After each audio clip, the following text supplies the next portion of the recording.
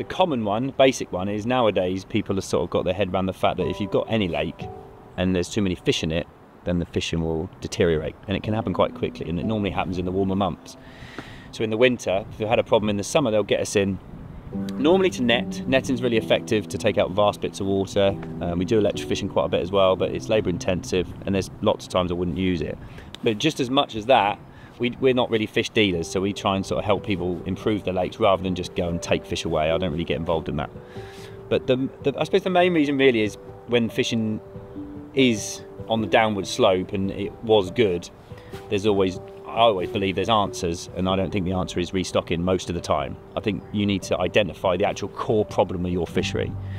And quite often it is there's too many fish, but at the same time it might be that you've just kept mixing up loads of different places, source waters, all this, that and the other, and then something's going wrong. Or environmental factors like the water qualities can be really bad. And most of this stuff, the winter, even though it's now February and it's 12 degrees, 13 degrees, we haven't had too many cold winters of late, and that's causing a few people problems. There's a couple of angling clubs in the last couple of weeks that have had bad algal blooms, and there's diatoms in the algae which can really affect the respiratory system of any species, even now in February. Now, years ago when I was growing up doing this, it used to be really cold in the winter and quite nice in the summer.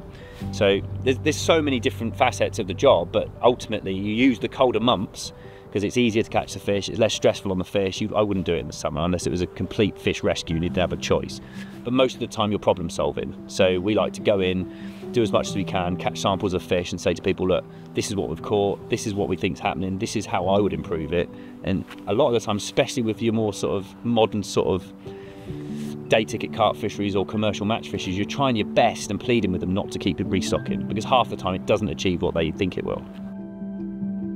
I suppose the main reason is just problem solve, really. Quite often people have issues with water quality and stock management, anything like that really. So by running nets through the water or having a survey, you can identify these problems pretty quickly. You don't need to catch all the fish, you won't catch all the fish, but by catching samples of fish, you can look at what's going on and identify issues, many different things, water quality, etc.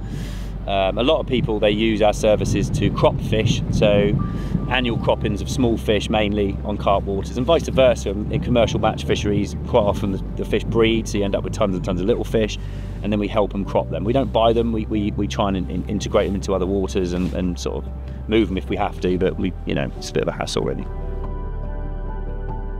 So all the nets, as you've seen, they come in the big blue bins, just like the sea nets really. They're the same sort of things. They're very robust and they're bomb-proof bins. And what we do is, because we're out every four days a week at least, and then we just sort of do local jobs, but those nets are disinfected every day.